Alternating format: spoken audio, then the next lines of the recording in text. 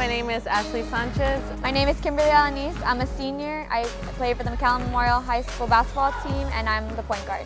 I'm a freshman. I've been playing for 2-3 years, and I'm host for Memorial High School. I'm a senior, and I'm a post/guard.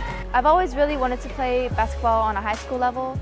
My mother played college ball for Texas Tech, so that kind of influenced me a little bit to play.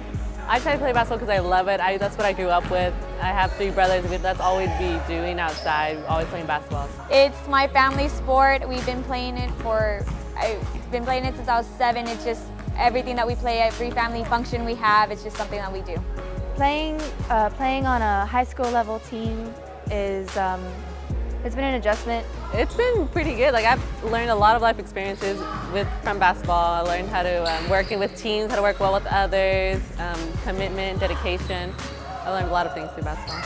It's an awesome experience. It's one of the funnest things I could have ever done. It's truly taught me many life lessons, morals. It's given me a second family. I have a family full of sisters that I'm so grateful to have that I know will always have my back. Every day I spend with a team is a new highlight. Every day just keeps getting better and better.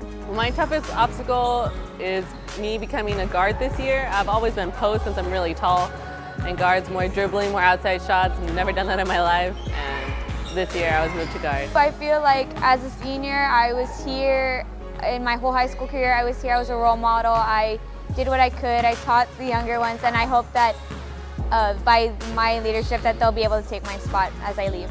It's been a lot of fun. I'm really going to miss it. Could always come in here on a bad day and they'd always make me laugh and smile, so I'm going to miss that. I love my coaches and all my teammates. They're my sisters, they're my family, and I'll always be here for them if they need me. Next year, one of my goals for next year is to make district at least. If we can make state, fantastic. I'm really looking forward to next year. That's going to be awesome.